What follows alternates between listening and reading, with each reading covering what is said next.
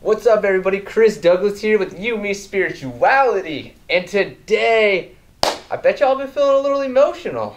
And that's a pretty good guess I just put out there because if you look up into the sky, we have a full moon tonight. It was pretty full last night, but today is 100% of a full moon, which means you have a ton of emotions that are kind of going through your head, and you have two choices: to answer them or let them be answered. How does that sound? I'm more the one to go in and just like, let's get these, because I learned the trick: if you run away from stuff, it still is going to get you, but it's going to hit you a little bit harder. It's kind of like Wile E. Coyote being chased by this dynamite, and then it's like the further he runs, the more speed that rocket gets, and it hits you a little bit harder. So if you learn to actually answer your problems and your emotions more readily, instead of pushing it off and pushing it off and pushing it off, it's a little bit easier to handle, and you also get a little bit more of like a reward from the universe.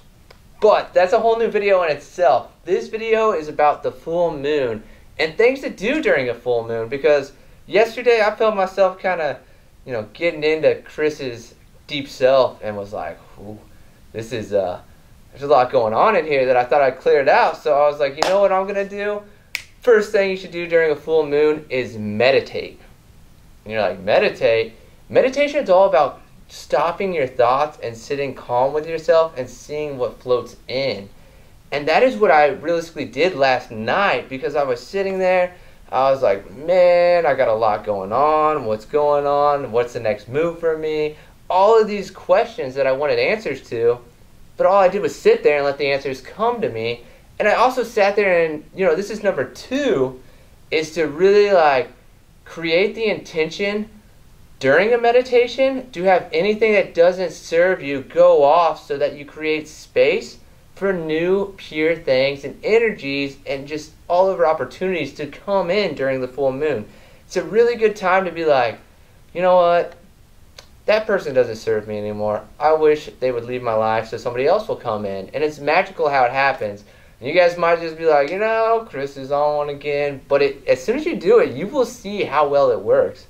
And people I told this to in the past were like, they're listening now. And that's the coolest part of this all, right? I was skeptical at first myself, and then I was like, now I'm making these videos, and I got crystals in front of me. Which brings us to topic number 3.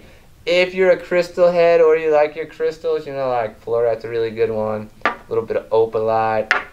Anyways, if you have crystals, a full moon is known as like the supercharging, power charging time for your crystals. Because I think I've heard through the grapevine you shouldn't sleep with your crystals on, so I take mine off now.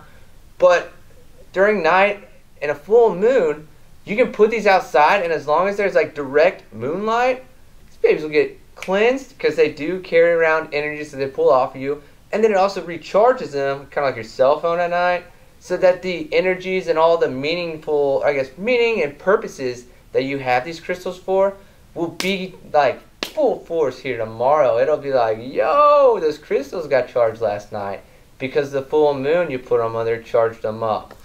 So those are the top 3 things to think about during a full moon. I'm trying to think. I want to say there's something else I wanted to say. Oh yes, got to go out and dance a little bit, if you know what I mean. So a big thing I've learned through the spiritual world is called, I think, ecstatic dancing. It's literally like going off into a room and dancing, and then you'll actually track towards the people who want to dance with you, or your emotions of what dancing are. You'll find everybody around you is dancing the same, which is essentially what happens in a club. You kind of see these people doing a little bit of the Will Smith hitch. Then you got these people over here kind of throwing up some Carlton. And then you got these people who are like, But you'll notice all these people dance in the same room, or the same area of the same room, which is crazy that energy attracts that way. So if you watch the energy video, that's the quantum physics of it, which is a whole new video in itself there.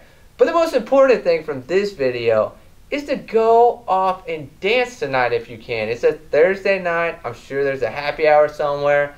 Get you that free water. Go out and dance with your friends and have a good time. I want to say there's a 5th. Well, the 5th is be aware of a full moon. because like track your emotions throughout the month. I would say with a new moon is a really good time to start your emotions, because I kid you not, Spencer and I were sitting outside last night or 2 nights ago, and I was like, I think there's a full moon. Like, I'm feeling myself kind of get in my feelings a little bit and, you know, address stuff I didn't think was there, find stuff that I didn't think was there. And I pull out my iPhone, I see my moon calendar, and I'm like, yeah, we got a full moon on the brink. So it's like really good to be aware of it, but then from a flip side, like, fill out your emotions. See if you can guess when the moon's going to be full, because I don't know too many people that are like, okay, that's that first phase of the moon, that's the second. Like, I seriously didn't plan on doing this video until yesterday when I saw that and was like, well, I guess I need to do a full moon video, and this would be a really good teaching moment for me to express what I learned through this process and feeling the full moon and seeing how I can help all of you guys understand, or at least become aware of it, so that you start understanding or diving into your own education on it, which is like my absolute goal. So I think that wraps up this full moon video. Everybody have a happy full moon.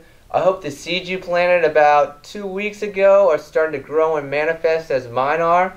Be sure to check out yumispirituality.com. Make sure you like and subscribe to this channel, this video, and everything I'm creating.